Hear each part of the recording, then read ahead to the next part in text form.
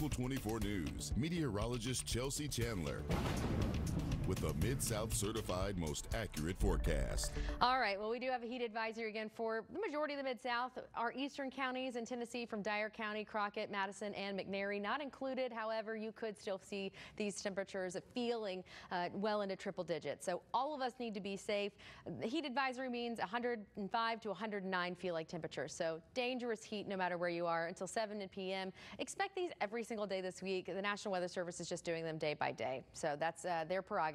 Right now, 77. We just took a dip because of sunrise. We are seeing the rest of the area anywhere from the low 70s to the upper 70s. So we're kind of all in the same boat right now. It still feels pretty gross. It's not quite as humid as it was yesterday morning, but it's still pretty nasty. We're going to see a mix of sun and clouds all day long. And then as we head into the afternoon, if you're lucky enough, you'll get a shower and a thunder shower, and that will help you cool down a little bit. We'll be in the low 90s, but you know we won't feel that way. So again, our rain chance is pretty low at 30%, and they clear out before the evening. So as far as what it's going to feel like, unfortunately, it is hot and only getting hotter. So 107 today, 104. And again, this is in Memphis. So some areas like the Delta, we see higher numbers. So again, between 105 and 109 is a pretty safe bet virtually every single day until we get to Friday at 110, which means we'll likely see a excessive heat warning. And that's when you are above 100 or at 110 and above. So again, it's going to get really hot. And the unfortunate news is even though we dipped to 106 on Saturday, Sunday's supposed to be the hottest day.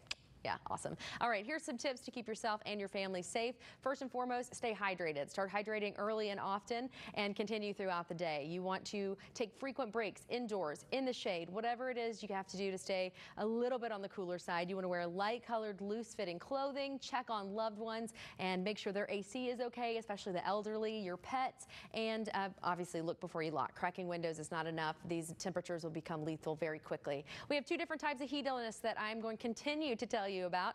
If you are feeling faint, nauseous, you're clammy, you've got a weak pulse, you feel like you may have some muscle cramps, you need to get inside, get hydrated, and cool down. Now, if you are not sweating, you have dry, hot, red skin, you have a very rapid pulse, you are feeling like you might pass out, call 911. You may be having a heat stroke, and that could be problematic. Now, even though it is very hot, people are still going out and about. David Daylerson in this gorgeous picture of a butterfly. I believe this is in Shelby Farm, so I appreciate that. So if you have any pictures, whatever it may be, you can always see it, snap it, and send it to us in our free app you can get in the store. Now, as far as rain, right now, not seeing anything. That's pretty much ground clutter. Otherwise, the rest of the week, you're going to see these rain chances drop off and then pick back up as we head into the weekend. But overall, we're just about to see these temperatures soar way up to 97.